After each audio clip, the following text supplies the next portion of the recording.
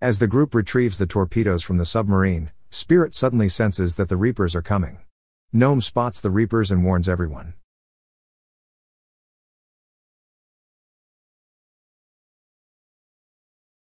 The movie begins with a man named Viktor who has just woken up from sleep. As he groggily moves around, he notices a photo of him and a woman, but the woman's image isn't distinguishable. He also sees things around him deteriorating before mysteriously regenerating. Scared, he stumbles out of his place and sees a man who appears to be missing parts of his body.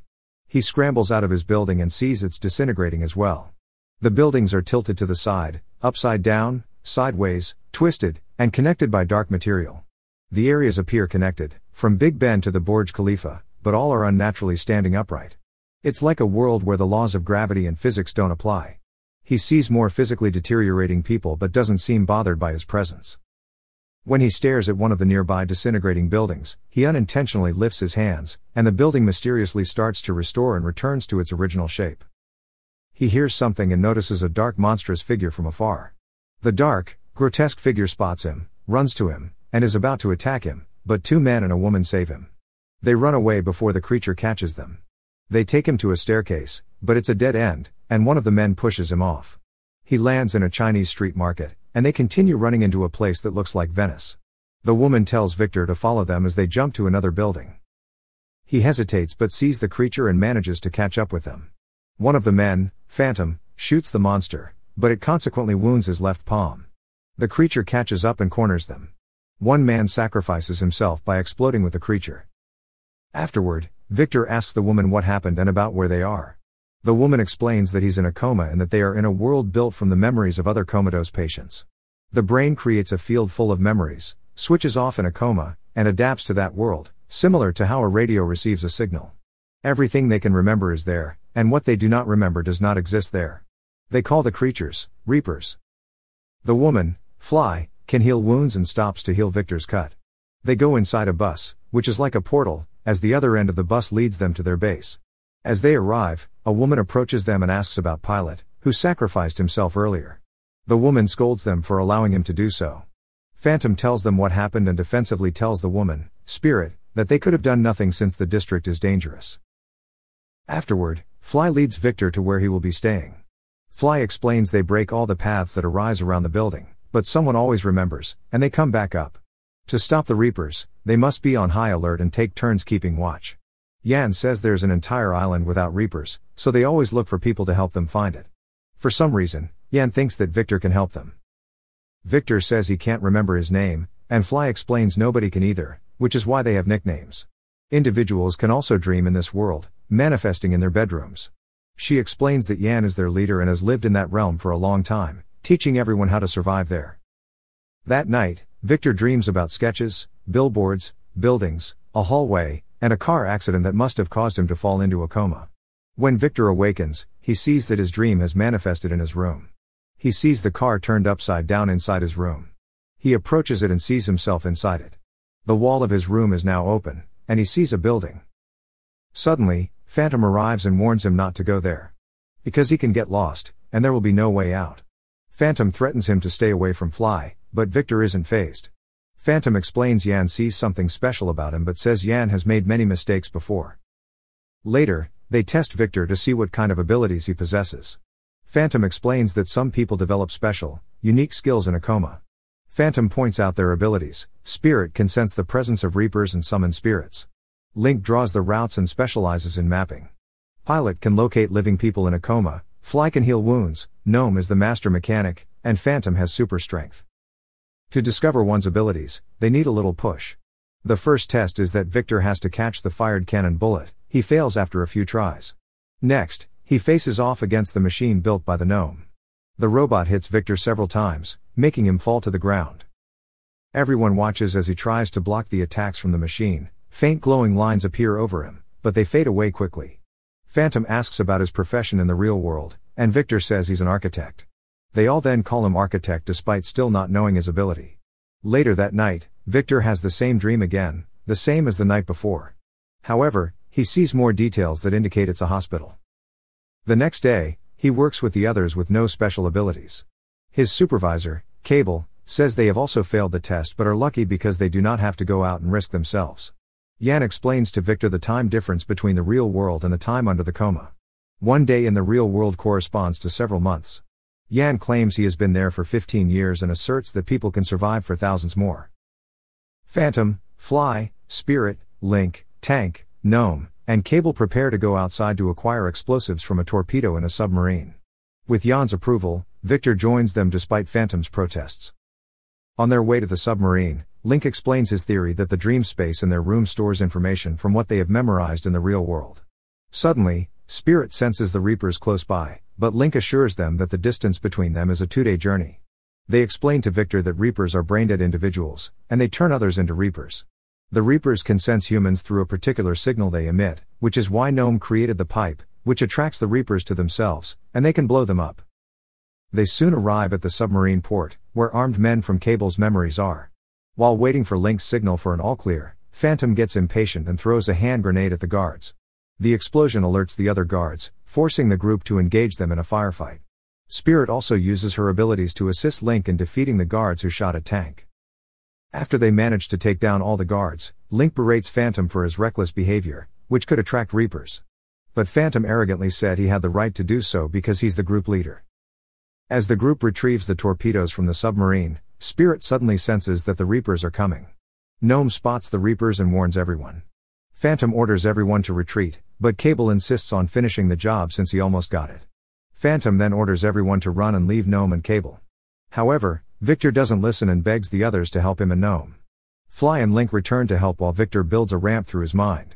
The ramp catches the falling torpedo, bringing it down to the group safely. The group then manages to get the explosives and return safely to their base. Later, they celebrate the mission's success. After learning about Viktor's newfound abilities, Yan suggests that he build an entirely new island for them instead of one from their memories. He argues that a new place built from scratch, unattached from any memory, would be safe from the Reapers. Yan announces that they'll be leaving their base in the morning. He then appoints Link as the new squad leader due to Phantom's recklessness earlier. While everyone is asleep, Viktor tries to create something with his mind but fails. Fly sees him and realizes that he hasn't yet learned to control his abilities, so she chastises him for agreeing with Yan that he can build the island. She gives him the idea that he must start with a blueprint, so he tries again. He starts thinking of it until it manifests and slowly becomes a model building. Fly inspects the model and asks him to see his memories. When they reach his room, Viktor reveals what he remembers before he fell into a coma. He was in the car to meet with a potential client, but the meeting turned out to be a trap. Fly says she only has a few memories of her past, and she only remembers that she can't be with the person she wants to be with. She leans in to kiss Viktor, to which he reciprocates. The next day, they lead the whole community to find the perfect place to build an ideal shelter. While Link explains their route, Phantom secretly takes one of the blue pipes, which can attract the Reapers, from Gnome's bag. Halfway through their journey, Spirit detects Reapers close by. They decide to split up, and Link tells Viktor to go up the hill to find a different route. But Phantom deliberately follows Viktor, and the Reapers are lured towards Viktor due to the pipe. When the Reaper approaches Viktor, Tank shoots Reaper, allowing them to escape. Phantom tackles Viktor and grabs the blue pipe he put in Viktor's jacket. Unfortunately for him, the team has figured out his plan. As Phantom explains what happened, they see his hand transforming into a Reaper's. Phantom runs away from all of them while more Reapers are approaching. The Reapers kill Gnome and Cable while the group continues to fight off the Reapers as the community runs for their lives. Phantom, realizing that his body is already falling apart, tries to call the attention of a Reaper using the pipe, but the creature ignores him. A light suddenly appears as they run from the Reapers, and Viktor wakes from his coma. He begins to recall all the events leading to his coma. Fly, his girlfriend in the real world, drives him to meet his client. She doubts his client's intentions because of rumors of being a cult leader. She voices her concerns, but Viktor insists that the job can allow him to build the city of his dreams. He is instructed to go in alone. Before he leaves the car, she gives him a taser just in case. The client's place is the same as his dreams. Then the man escorting him explains that it used to be a hospital. His client is Yan, who claims that his organization that enables innovations. He brings him to the basement where coma patients are lying. The coma patients were not actual patients but random individuals who were outcasts from society. He claims that in patients in a deep coma, their brain allows them to access a different world. Yan invites him since he knows that Viktor is an architect, but Viktor refuses Yan's request. So Yan's men grab Viktor to put him to sleep. Luckily, the taser helped him escape from there. As Fly is driving, She doesn't focus on the road and causes them to collide with a truck. As a result, Yan and his men take Viktor and Fly to be treated at their facility. After Viktor awakens from his unconsciousness, Yan tells him who they are. He reveals that the religious teachings were only a cover to help them raise funds for their operation. And their plan to give a new world to everyone through the project they are developing is real. Yan would only succeed with Viktor's help to create a city safe from the Reapers. Yan also explains Phantom's memory has recovered. Still, he wants to stay in his coma to avoid dealing with the realities of life in the real world. Yan will let them go in exchange for Viktor to build the island and the city. Viktor decides to enter a coma to save Fly. Afterward, Viktor wakes up again in his apartment. Meanwhile, Fly and the others are starting to give up. Before the Reapers attack, Viktor arrives and takes them to where he will build the city. Once they arrive, Viktor uses his abilities and creates a magnificent city. Viktor soon finishes and asks Yan to let them go, but he reveals their lives in the waking world. Spirit, who turns out to be from a mental institution, suffers from frequent hallucinations and convulsions. She has no family and has recently lost her only child. Tank is a depressed hermit after losing his family in an accident because of his drunkenness. Link is autistic and taken care of by his very old parents. Viktor's architectural designs are beautiful but unrealistic, and no one wants them, even his girlfriend, Fly. Spirit, Link, and Tank decide to stay. However, Yan won't let them, as they know everything. He won't let them live with the others. Suddenly, Tank's body begins to disintegrate. Yan's men have cut off their oxygen supply in the real world. They try to fight back, but their efforts are in vain. Viktor then tells them they must first find their actual bodies in the dream world if they want to wake up in the real world. Spirit stays as the others return to the base and enter the dream inside Viktor's room. Inside the hospital, they are having difficulty navigating it. The dream world has changed because everything in it has been connected to people's memories in a coma. Link encourages Viktor to remember any details leading to his coma room, which leads them outside. Soon, Link's body fades away. They encounter Yan, who is already waiting for them, and he blocks Fly and Viktor from finding their bodies. However, by chance, Phantom, who has transformed into a Reaper, comes to help Viktor and Fly by attacking Yan. A few moments later, Viktor finally wakes up from his coma and sees Fly still unconscious. He then tries to wake her up. Yan's men arrive in the ward, only to find that Yan has passed away, and they don't stop the couple from leaving. The movie ends with Viktor's architectural designs being modern and realistic. However, Fly encourages him to go back to his previous style. The couple learns there will be no charges against Yan's institution due to a lack of evidence against them, but Fly worries if Yan's group will ever come after them. Thank you for watching. Subscribe for more videos like this to help the channel out. Have a nice day.